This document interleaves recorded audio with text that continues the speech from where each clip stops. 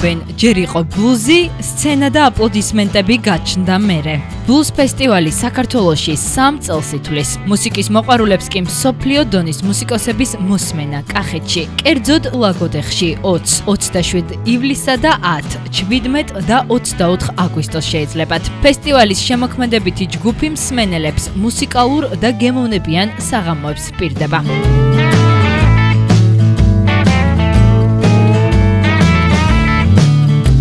ოცივლის ფესტივალს ბლუზის ცოცხალი ლეგენდა 2018 წლის საუკეთესო ბლუზ გიტარისტის ტიტულის მფლობელი კრის კეინი გახსნის. ის სცენაზე ისეთ არტისტებთან ერთად მდგარა, როგორებიც ბიბი კინგი და ალბერტ კინგი არიან. ისრაელიდან და ევროპის სხვადასხვა ქვეყნიდან კი კრის კეინის გულშემატკივრები კახეთში დაგეგმილ ბლუზის ფესტივალს დაესწრებიან. გახსნის დღეს მსმენელის წინაშე ასევე ფესტივალის არტ-დირექტორი, მოსკოვური ბლუზის მეფედ წოდებული გია ძაგნი და ირაკლი კიკვაძე წარდგებიან. როგორც ბლუზ ფესტივალის დირექტორი ვიქტორ კერვალიშვილი აღნიშნავს, რაოდენ უცნაურადაც არ უნდა ჟღერდეს ბლუზი ლაგოდეხში, დაცული ტერიტორიების მიმდებარედ ეს რეალურია. სწორედ გამორჩეულმა გარემომ და ბუნებამ გადააწყვეტინა მათ პროექტი კახეთში განეხორციელებინათ.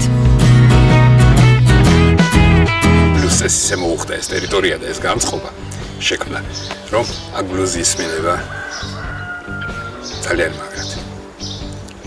ეს იდეა, ცოტა იდეალისტები ვართ, ეს იდეა გაგვიჩნდა მე და გოგაც ქითიშვილს ერთად და დავიწყეთ ბლუზ ფესტივალზე ფიქრი.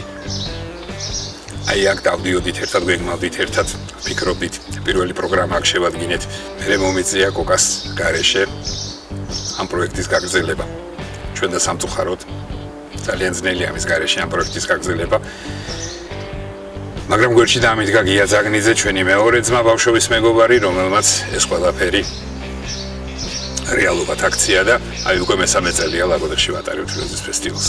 შემდეგი კონცერტი გვაქვს ჯიჯი ტემზი, ცოცხალი ლეგენდა.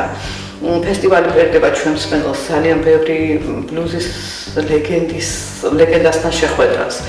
ესენი არიან შერონ ბლუის, რომელიც უკვე ტრადიციად იქცა და ჩვენი ფესტივალის ნაწილია, გახლავთ, რომელმაც გახსნა პირველი საერთაშორისო ბლუზის ფესტივალი, როგორც მას ჩიკაგო ტრიბიუნის კოსები უწოდებენ, მის ხმას უწოდებენ მსოფლიოს მერვე საოცრებას.